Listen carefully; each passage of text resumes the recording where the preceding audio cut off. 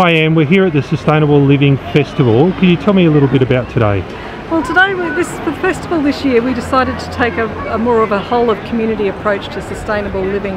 So instead of just solar panels and wind and wave energy, we actually brought in cultural diversity that we have in the South Coast region, and also our wonderful food produced, our local caterers, and our sustainable economies. We've got the film industry down here that's bringing a diversity of economy to the Albany financial base, and yeah, we thought we'd have a celebration with that today.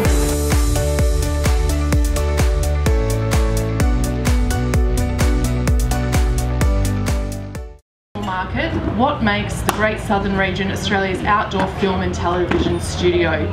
Go to those other ones, but we'll see, we may in the future. But what we like to say is that actually this is our outdoor studio, that the locations give us production values that even the best production designers wouldn't be able to create for us. And what we're trying to do, which is also what Albany and the Great Southern Region is trying to do, is to find a point of difference. What is it? What is our unique selling point? What is it that makes this place so special? Why choose here rather than somewhere else? And there's a number of factors, as Amanda said, you know, stunning locations is one of them. Certainly the lifestyle for us being here is something else that's really important.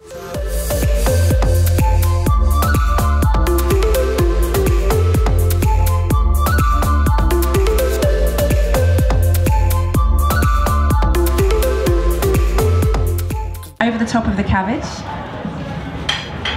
and then here comes the workout. So Karen, who didn't know that she was getting a workout today, is going to be squeezing and massaging some cabbage for the next few minutes whilst I'm talking.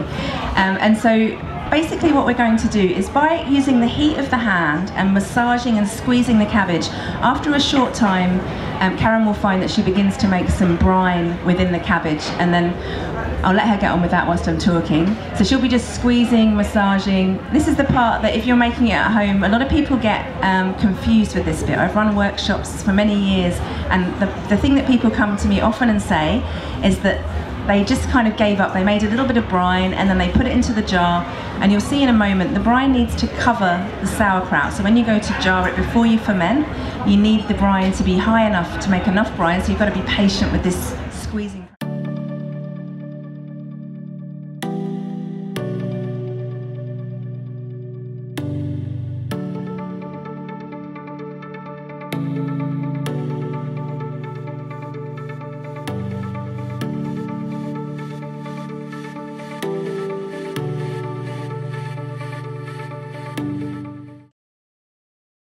Hi Evelyn, you just got back from Berlin representing community food events. Tell us a little bit about your trip.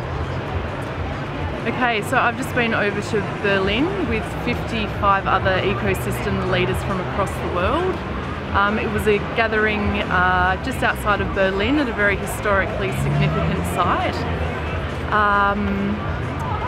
We were there exploring what ecosystem leadership means, sharing stories about our experience, especially how you weave different elements of systems change together and promote awareness-based systems change within our place. There was a really strong story coming out from Western Australia. The systems change has been stories being held by the University of Western Australia in their Centre of Social Impact for the past 12 years. So the Centre of Social Impact at UWA run a whole heap of different public engagement platforms, one being the Social Impact Festival, which is due to be held in July this year.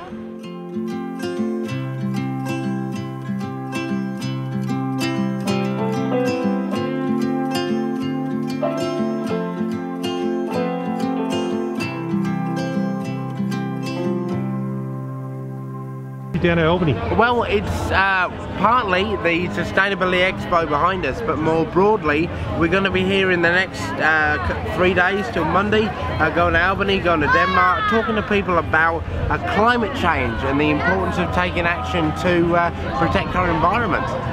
And what have you thought of the Sustainability Expo so far? It's fantastic.